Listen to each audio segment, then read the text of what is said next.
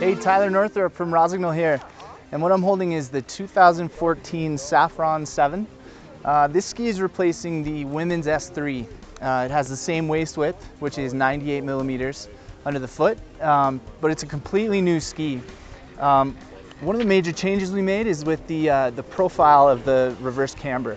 And with the old ski, one of the complaints that we had is that the camber was pulled so far back that if you ran the tip into a heavy mound of snow, it would fold it back, and it would push snow and kind of stop your momentum.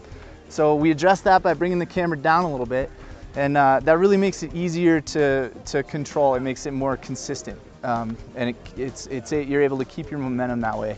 We did the same thing with the camber on the tail. We brought it down a little bit, but we also squared the tail off. And what that does is gives it more power on the finish of the turn, kind of gives it a stronger finish.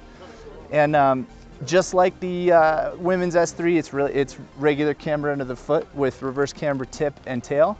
But construction-wise, there's a new insert in the tip and in the tail that has a honeycomb shape to it, and we're calling that air tip technology, which it really brings the weight of the ski, the total weight of the ski, down quite a bit, and makes it a lot easier to maneuver the ski. It makes it more agile.